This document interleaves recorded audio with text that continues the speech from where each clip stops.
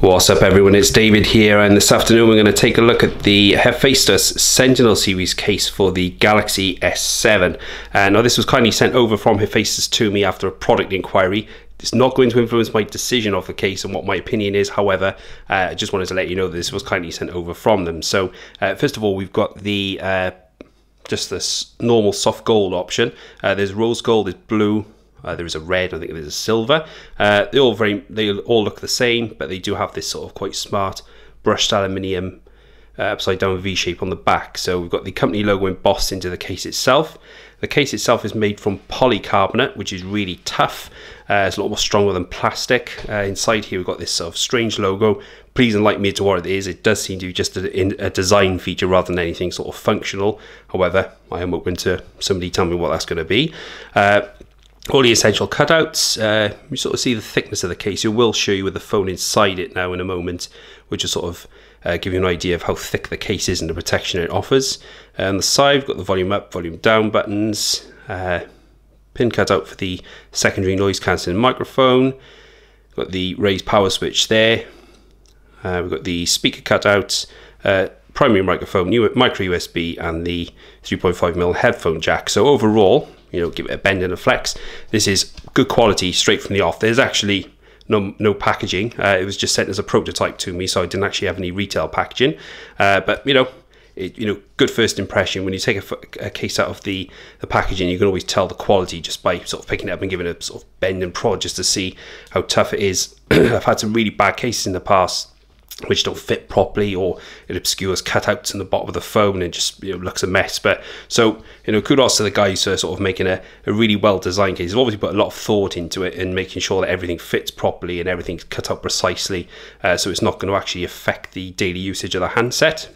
So let's just pop the phone inside it. So just a reassurance snap, just to let you know that it's in there. So if we look at the top here, you can see the screen does have a little bit of protection around the edges. It just does go all the way around, as you can see.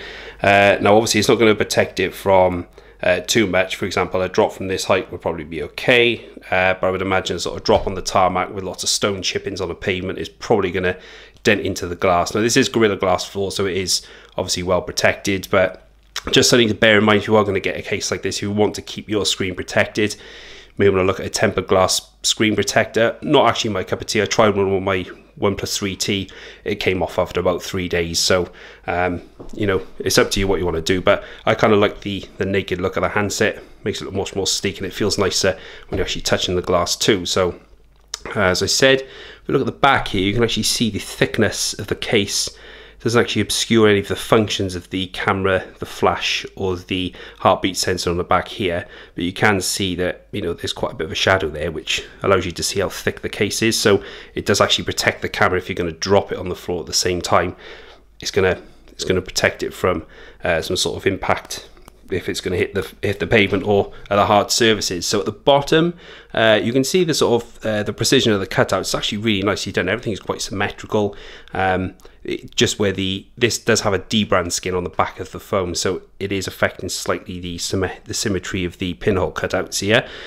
So please be assured, if you put yours in when you haven't got a D-brand skin, that is going to be lined up perfectly.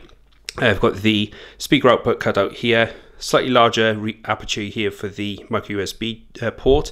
So if you are going to use a third-party micro USB lead, then obviously that's you know, basically with you in mind. I wouldn't usually recommend that. Always use the lead that comes in the box with your phone. It's going to charge it better, keep your battery lasting longer at the same time. And then we've got the 3.5mm headphone jack as well. Now onto that, this does lead me to one small issue. So this is the standard Galaxy S7 headphones. So I've popped that in there. Let me just lift this up to the microphone so you can hear it. Okay, so you get that snap, which lets you know that the headphones are fully connected into the headphone port hole. So you've got the poles at the end of the headphone jack here. So obviously they all connect inside, and they obviously relay the different functions to the phone. So if I go to a larger pair of headphones, so I'm just going to pop this down for a second. So larger pair of headphones. So these are a pair of Sennheisers. I've been lying around at the bottom of my bag for the last week for work. Unfortunately, now this is something I didn't actually realise, is that doesn't fit. You end up with just a really loose kind of flapping about with the headphone jack, which is a big shame. They've obviously accommodated for larger poles here, but unfortunately, due to the way that these are constructed, obviously you can see the difference in size there. It doesn't actually fit into the headphone port, which is a real shame.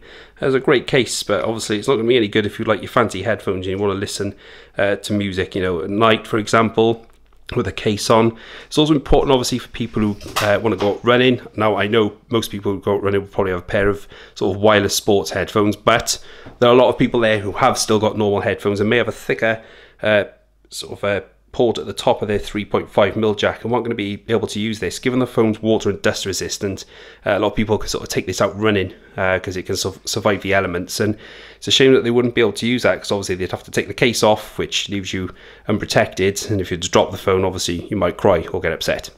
But that's just one thing obviously I wanted to make you aware of. It's not a huge deal breaker, to be absolutely honest with you. I can think of worse things to get upset about, but it is something you need to consider if you are going to be looking at this case. The second one is wireless charging. If you absolutely have to, I'm not sure, I don't know a lot of people who do. Our younger son does, he absolutely loves it. If we just take the phone out of the case here, if we just pop this on, just to show you that it's actually switched on, give it a moment. There we go. So it's charging. So this is largely to do with the metallic insert on the back here. So it's obviously, as I say, it's brushed aluminium. This is actually going to interfere with the current coming through the back of the handset into the coil, which is obviously on the back of the battery. And as I said, this does have a deep brown skin on the back, so if you're wondering why there's not shiny glass, that's why. So if we just demonstrate, if we just pop the phone in the case here, just pop that on the charging mat. Nothing. I can even spin the phone round as well, just to sort of see how I can get the current going through. It's absolutely nothing. It's just not letting anything through. Again, that's not going to be a huge deal breaker. I mean, at the end of the day, if I'm thinking practically, the lead is there, and it doesn't take a lot to just pull it out of the back of the charging mat and just pop it in the bottom of the handset. Not a huge amount of issues there for me, to be honest. But a lot of people, you know, would perhaps buy this case and without this review wouldn't actually know that that would be the case. So it's just to make you aware that was one of the two things I picked up, that and the headphone jack. Just a slight downer for me on what is otherwise what I felt is a very well made and really good looking case. There are, I'd say, millions of cases out there. Like I say, you can pay £1, you can pay £5, you can pay up to £40 for a case. But for £9.95, you know, just £5 short of a 5 pence short of a tenner, this is a really sound buy. It's well made, it looks good. You know, there's attention to detail as well, which is really good. It's just a shame about those, you know, those little issues there with the headphone and the wireless charging on the back.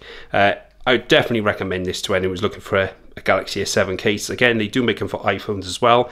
I have got a review coming up for those in a bit. This is the iPhone case here. This is for the 6S. This is the Rhodes Gold one, so look out for that soon. If you've got any questions, please leave a comment below. If you like what you saw, give me a thumbs up, and if you do want to see more videos like this, of which there will be very soon, please subscribe. Thanks for watching, and I'll speak to you all soon. Cheers, guys.